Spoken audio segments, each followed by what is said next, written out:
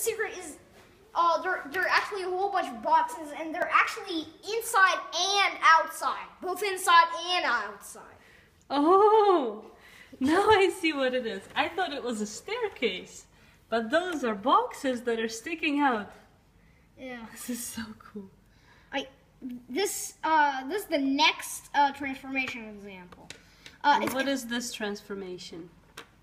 PushMatrix. It's not even a transformation. PushMatrix and PopMatrix. You actually already used PushMatrix and PopMatrix, and you didn't even realize it. So, but Matrix, that's something really it's actually complicated. the racing.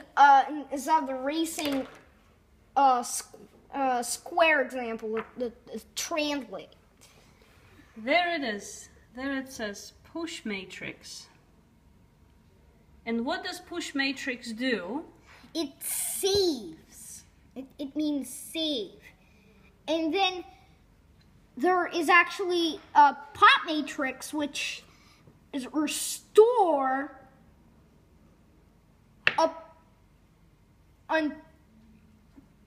restore all until it gets to the previous save.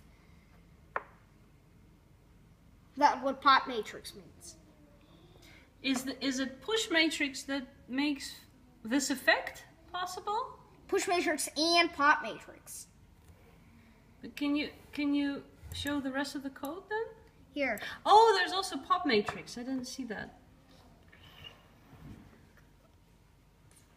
You're making a box with 200, with a width, height, and depth of 200. So, and where does it say that there are many boxes?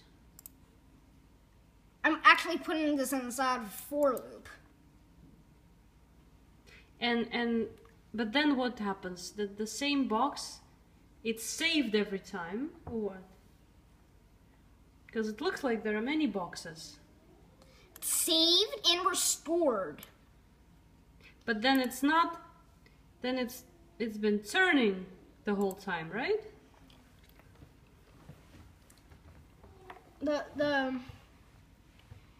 Like it's not in the same place anymore. Yeah, but PushMatrix and PopMatrix allows us to put this offset inside there. If what? I didn't understand. If I remove PushMatrix and PopMatrix, it will actually be a mesh of boxes instead of this beautiful pattern.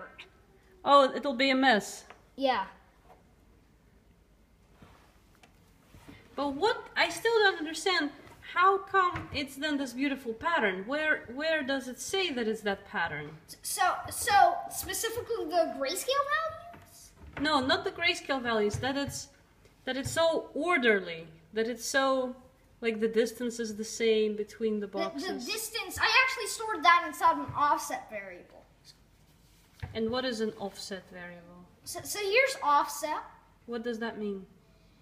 This is pi divided by 24. Oh, now I see. That's the offset between each box. Do you like Pop and PushMatrix? Push and PopMatrix. Those are the 3D transformation. Yeah, the grayscale value tools. The grayscale values are just in this gray. Actually, nothing has to do with transformation. The gray scale value that doesn't actually have to do anything with transformation.